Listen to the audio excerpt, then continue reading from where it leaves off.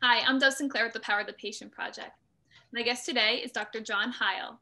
Dr. Heil is a licensed clinical psychologist and sports psychologist with a clinical practice focusing on pain and injury management. He is a fellow in the American Psychological Association, author of Psychology of Sports Injury, and numerous professional papers on sports pain and injury. He has also worked with Olympic professionals and aspiring athletes.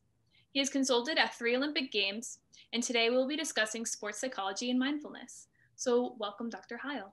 Well, thank you. So first, can you just tell us a little bit about why you got into sports psychology and why you're so passionate about it? My interest began as an athlete. I could see that mind and body work together, and I was well aware that sometimes difficulties in focus and concentration or distraction would interfere with my own performance. Mm-hmm. And as a undergraduate, became a psychology major and naturally gravitated towards issues that related mind and body together. Interestingly, my high school running coach, I was a distance runner, my high school running coach was a Zen practitioner. Oh. And so I was trained in that style, but I didn't understand exactly that was the case. So it was years later that he actually explained all this to me. Mm-hmm. I just thought he was an unusual coach. So as I was, developing my skills as an athlete, I was really already being trained in this way. And it made me much more successful at that stage of my life in high school than I had been earlier when I was younger. And I think that helped reinforce the benefit of mind and body working together. Yeah, that's so interesting. As an athlete myself too, I never really, step back to actually look at how my mind reacts with my body. So it's really interesting that you got that experience from such a young age. So I know that you created specific training guides for fencers and swimmers on mind and body relaxation. So how is mindfulness beneficial to athletes, especially in such a mental focused sport? As an athlete, as you know, you want to control everything in your environment. And that begins with self-control. And at the pinnacle of self-control is control of your own thought processes. And I think when you are able to control your mind, then you can control your body much better. Mm-hmm. And so I think that's the kind of evolution of sports psychology, really.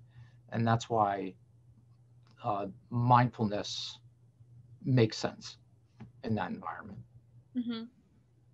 Yeah, I agree.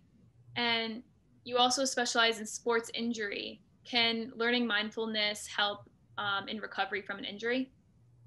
I think yes. Recovering from injury is a parallel process to being an athlete. It requires uh, physical skills. It requires goal setting, commitment, focus, concentration, body awareness. It involves all the same things. And so, in the same way that mindfulness can help performance, mindfulness helps injury recovery, which is performance in a different venue, essentially. Mm-hmm. And now, how does an athlete kind of start to learn mindfulness? How do you train athletes to be mindful?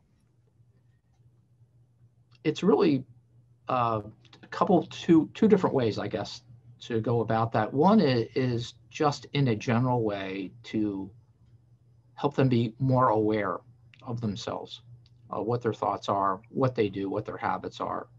And then the second way is to teach specific techniques. Mm-hmm. Typically, we start with mind body relaxation techniques. Very easy to learn, very widespread, they're intuitive, and they lay the foundation for other types of uh, mindfulness skills.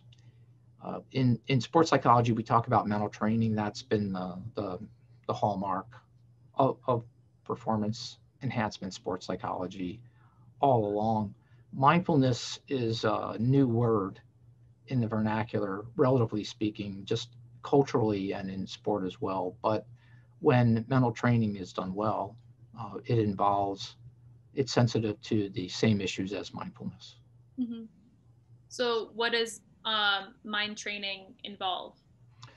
Mental training involves focusing on developing skills that help control the body through breathing, muscle relaxation, better body awareness. Mm-hmm.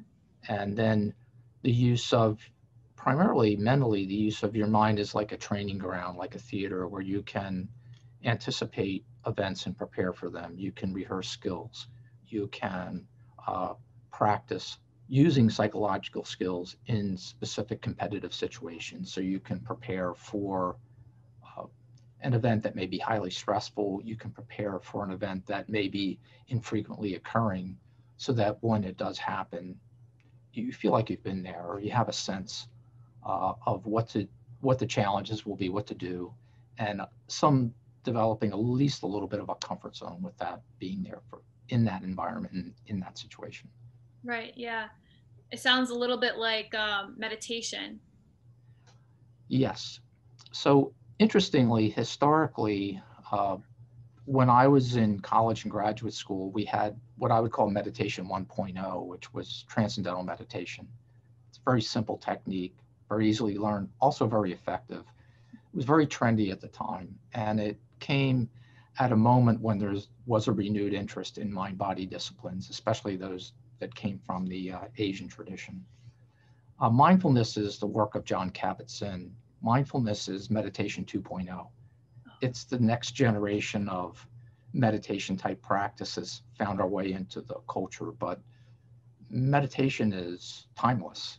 We it from whenever we have history, we know there's methods of meditation and mental awareness and self-control. So it's a really deep, rich tradition. It's Eastern, it's Western, it's religious, it's scientific, it's secular.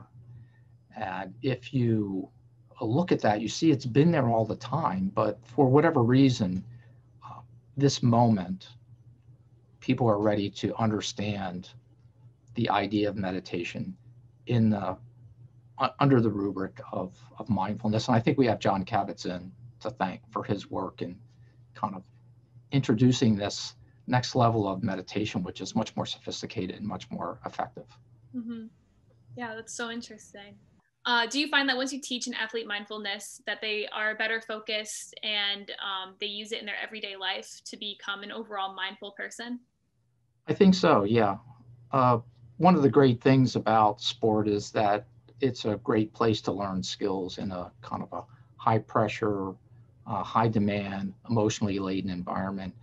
And when we learn skills in that setting, we can transfer them to other settings that have that same set of demands. So I think it's always said that sport builds skills. And it's especially true for psychology because those are the skills that are most obviously and easily transferred from a sport environment to whatever environment you would be in, any other performance environment, whether it would be work, professional, or just high stress encounters in any setting.